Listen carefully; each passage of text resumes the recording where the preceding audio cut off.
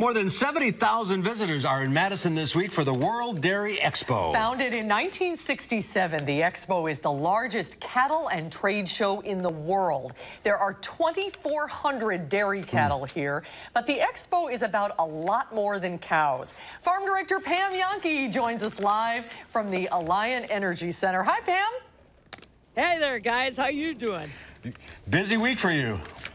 Oh, I love it. I love it. I love it. And this, so long as the weather can hang on for a little while, everybody's loving it out here at World Dairy Expo. And you're exactly right. We came in at about 2,348 animals this year, down only 3% compared to the 50-year anniversary show last year. So we're doing great. 800 commercial exhibitors from all around the world in the United States and Canada. But the bigger stories are the ones that are flanking me on each side here. Got to introduce you to some friends of mine that I met out here at World Dairy Expo. We're going to start with Ashley here. Ashley, how old are you?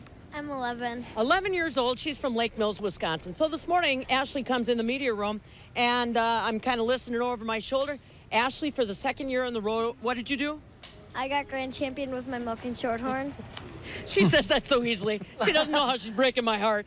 Tell me a little bit about the cow. How long you been doing this? I've been doing it since I was 3, and yeah.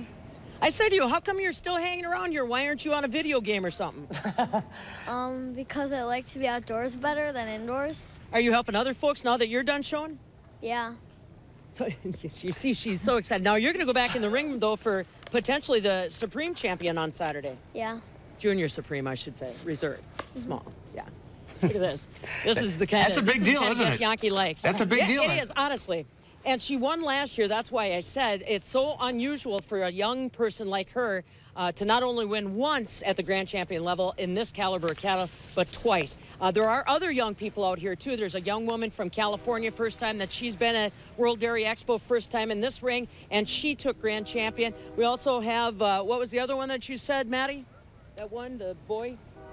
Oh, Wayne Slaker, he won our Grand Champion Brown Swiss for the first time. Yeah. So there's a lot of that going on. There's a lot of young people out here. In fact, Al Deming told me that our Holstein Junior show is the biggest they've ever had in the history of the show. That tells me there's a lot of young people like Ashley and the rest out here. Now, this gal is special for a whole lot of different reasons. Maddie is from up by Melrose, Maduro, and she is an exhibitor of Brown Swiss. She's tagged up with some of the Vagley's Paulsons in the barn. But more importantly, tell them what happened today.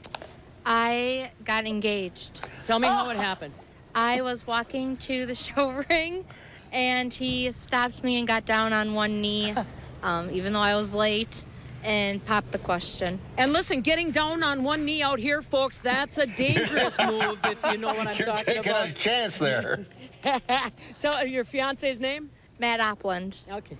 Excellent. So those are the kinds of things I was going to say that Yankee falls into out here at World Dairy Expo, but again, that's kind of a play on words. So congratulations to Maddie and her fiance getting engaged here at World Dairy Expo, because it's such a big deal. It's such a family event. And Ashley turning it into a regular event, coming in with the Grand Champion in the milking shorthorn and going back in the ring on Saturday. We wish her the best of luck. Can you beat my job? No. Come on, say it with me. You're having too much fun out there. Best job in the world. You're having too much fun. Maddie, congratulations, and to Ashley as well. All right. Thank you, Pam. Thanks, Pam.